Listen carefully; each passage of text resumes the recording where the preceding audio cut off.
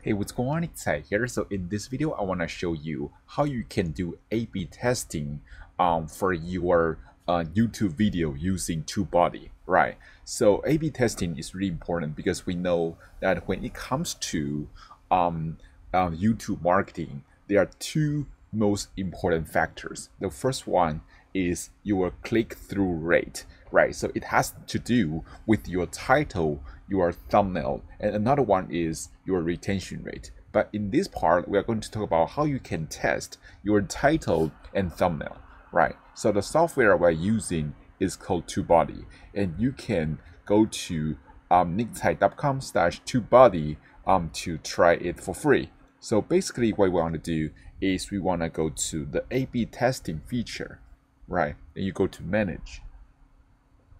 Then the next thing you want to do is want to create A/B test. Then you want to choose the video you want to do, and you can do either thumbnail CTR test, or you can do metadata test. I do recommend you test only the CTR, right? So you can select how long you want to run the A/B test. Then you want to choose a new image here, right? So for example, we create a new one here, right? Then we download.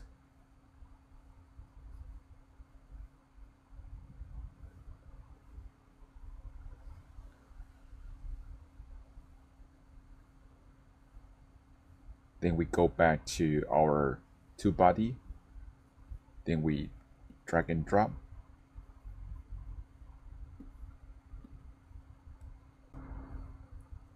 So when you are running A/B test, you either change the title, you change the people, or you change the background, right? So there are many things you can try, or even you can try to remove the title from your thumbnail. Then you start test.